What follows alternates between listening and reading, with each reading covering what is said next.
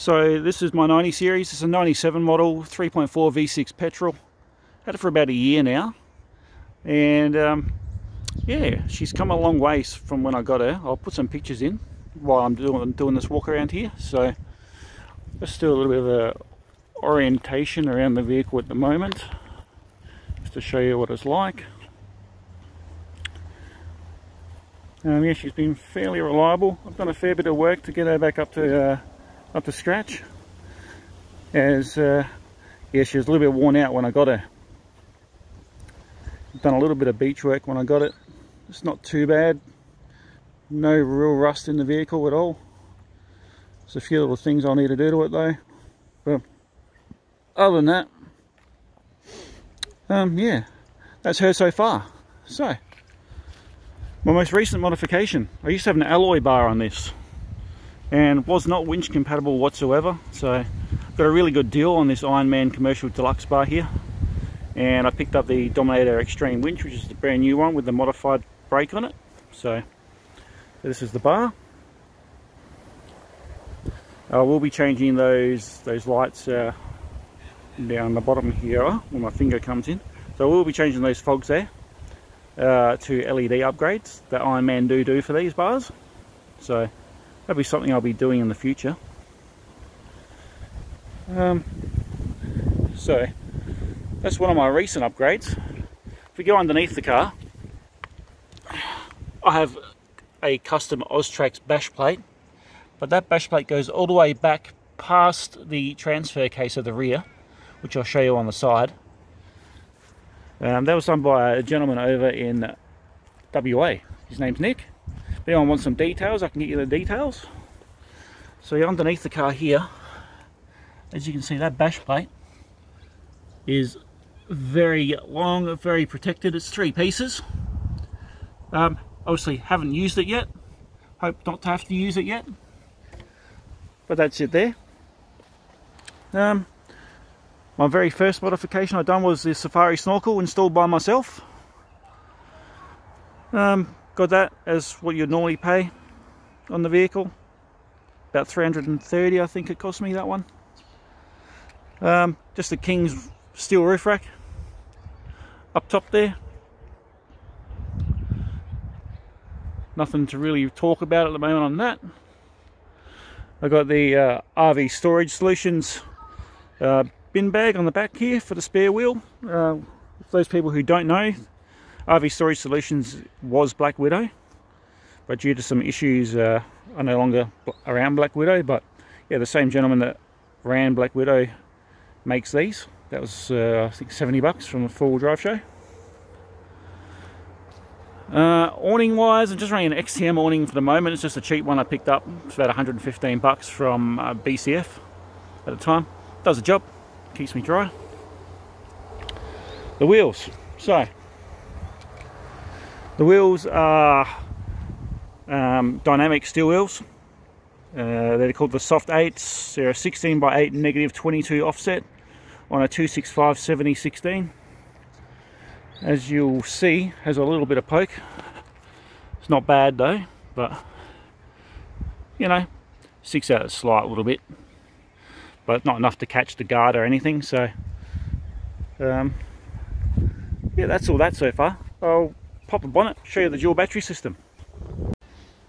Alright, also I forgot to mention before I show you the dual battery system, I just got the King swatties on here because they were cheap and they were on clearance. So they do the job. They're nice and bright. Haven't really used them. As you see though, they do start to yellow after a while. So on those covers, which is a bit average. Again, they'll get upgraded later on. Vehicle's a bit dirty at the moment. It did rain last night. It was washed to do this yesterday, but the weather wasn't great and neither was I. So here we go, dual battery system. So that's for the witch, they can sit down there. I am not running a red arc system at all in this vehicle. I am running what they call an Intervolt EBI Pro. So this is it here. It's a bit dirty at the moment. So I've wired this in myself. I've done all the work. This system here is a programmable battery isolator, so I can set the voltage it cuts in and cuts out at.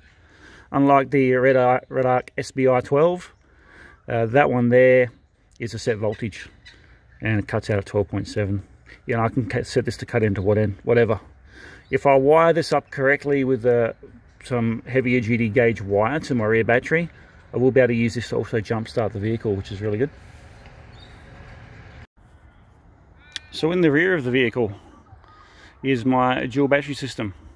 It's a custom battery box I've made.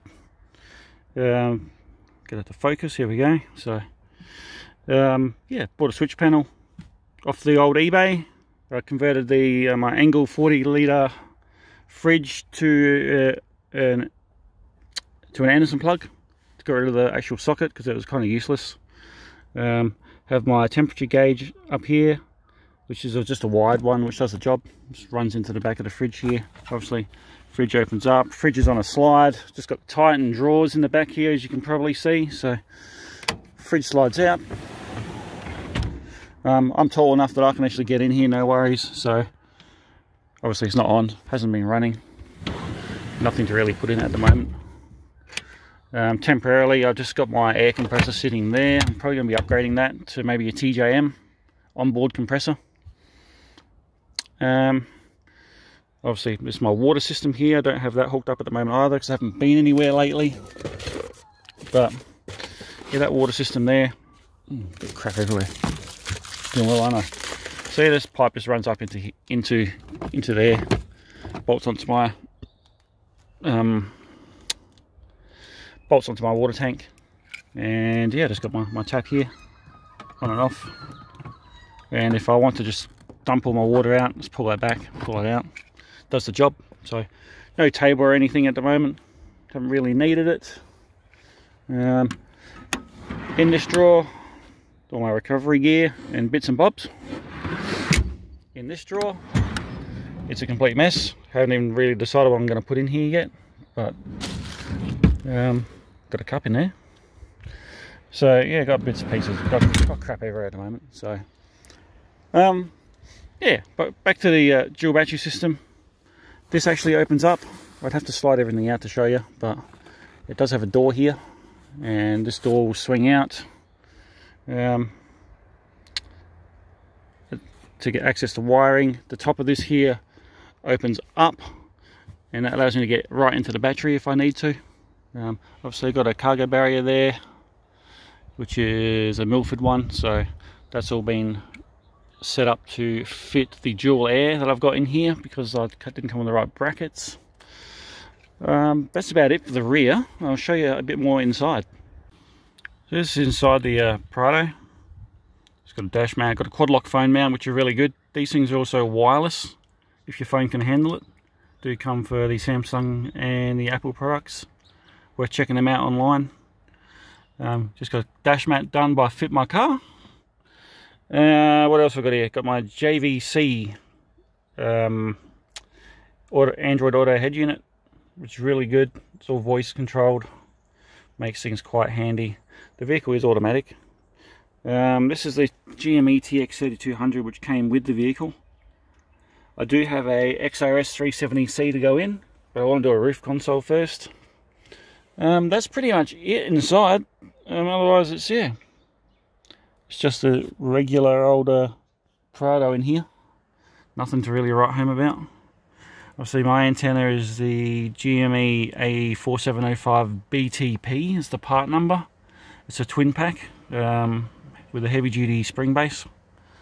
A really good antenna system. Can just undo a grub screw and change the lengths out depending on what you're doing. And that's about it, really. That's my vehicle. More to come. I'll be doing rock sliders. And yeah. I'm also running the Aironboard recovery points underneath the vehicle here, which you can see. And I am also running a Bilstein 2-inch lift on the front. You can probably see the part number here for my front springs, which are a KTFR 58HD on the front. And I just have standard 2-inch lift springs on the rear because I'm not running anything crazy.